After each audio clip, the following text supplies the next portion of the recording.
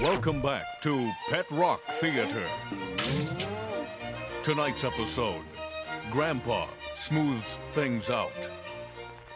Grandpa, how come you're so smooth and I'm so rough?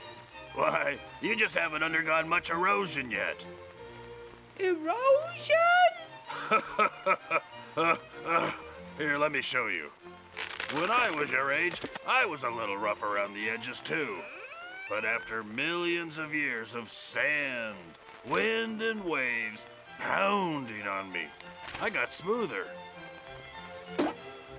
You will too. Wow! You mean I'll be smooth like you? Righty-o. Will I have a gray beard and red iron oxide streaks too? If you're lucky.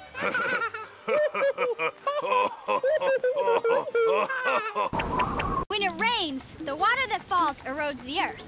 Here's an experiment you can do to see how erosion works. Put some damp sand in a container like this.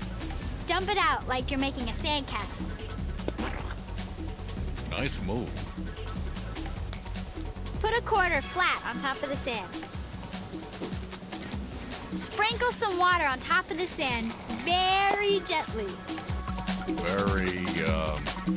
What did you say again? I said gently. Oh, yeah.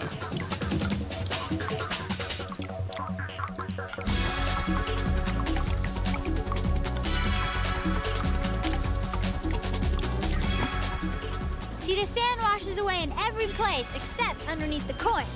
The coin is like a plant, or a tree in the forest, or a really hard rock, which helps prevent erosion. When there's something holding the soil in place, it doesn't erode as fast. The seed that this tree is growing from landed in a tough place a long time ago. Now, right now, the roots up here are holding back rocks and soil.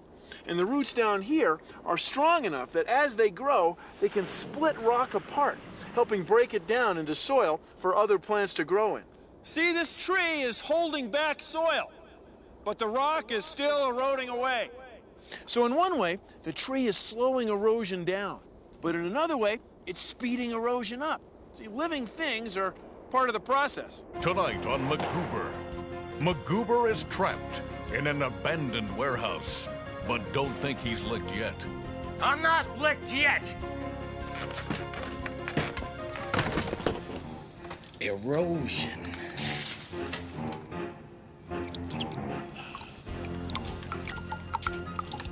Now I just have to sit back and wait for erosion to dig through the floor.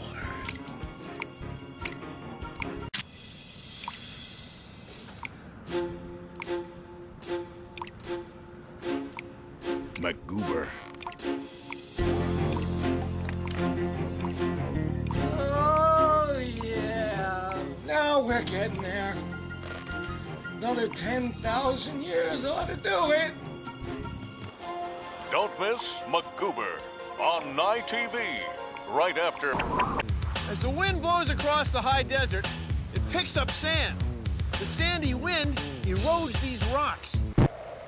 A highly magnified view of several sand grains shows their sharp cutting edges. Such hard quartz grains cut into solid rock when blown across its surface. Since the wind can only pick the sand up so high, it only erodes the rock so far. We call these mushroom rocks. They're formed by wind erosion.